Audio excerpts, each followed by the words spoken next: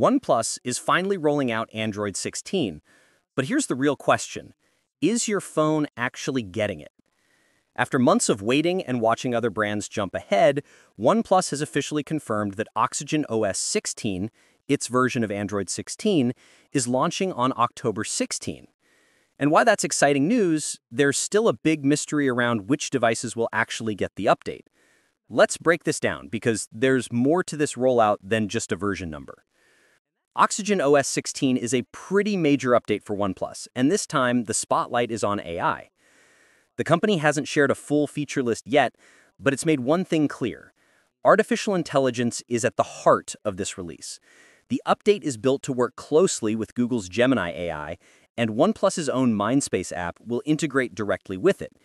That means Gemini won't just sit in the corner of your phone, it's going to be woven deeper into how OxygenOS works, shaping everything from personalization to productivity. The tagline OnePlus is using, intelligently yours, is a strong hint that this isn't just another incremental update. It's about building an ecosystem that learns from how you use your phone and adapts to you. In other words, this is OnePlus trying to make your phone feel a little more like it truly gets you. But let's get to the part everyone wants to know. Will your device get OxygenOS 16? Here's what we know so far. The brand new OnePlus 15 will ship with OxygenOS 16 out of the box when it launches later this month in China and globally in November. That's expected. Beyond that, OnePlus hasn't officially published a compatibility list yet. However, based on leaks and predictions from reliable community sources, here's a pretty good idea of which devices are most likely to receive the update. OnePlus 13, 13R, and 13S, OnePlus Open, OnePlus 12 and 12R, OnePlus 11 and 11R, OnePlus Nord 3, Nord 4, and Nord 5, OnePlus Nord CE4, CE4 Lite, and CE5, OnePlus Pad, Pad 2, and Pad 3.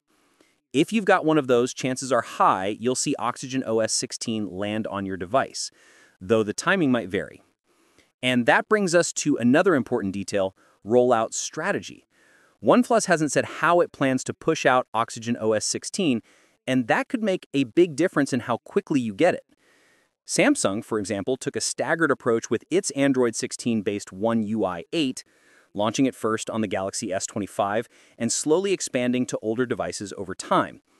Apple, on the other hand, goes all in at once. When iOS 26 launched, every supported iPhone got the update on the same day. If OnePlus chooses the Apple approach, it would be a big win for users and a strong statement that the company wants everyone on the latest software as soon as possible. But if it goes the Samsung route, it could mean a longer wait for anyone not holding the latest flagship. Now, it's fair to point out that OnePlus is a little late to the Android 16 party. Google released Android 16 months ago, and several brands have already rolled out their custom versions. But better late than never might actually work in OnePlus's favor here. The delay could mean the company has had more time to refine its AI integration and make sure OxygenOS 16 feels polished and meaningful, not rushed.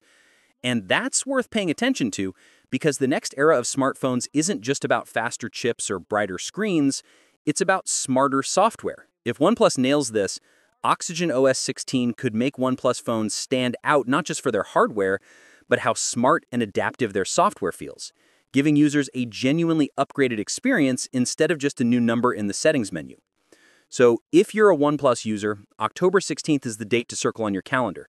That's when the new chapter begins. And while we still don't have every detail, it's clear that OxygenOS 16 isn't just about catching up, it's about leveling up. My take? This update could be a turning point for OnePlus. If they execute well, OxygenOS 16 could make OnePlus phones stand out not just for their hardware, but how smart and adaptive their software feels.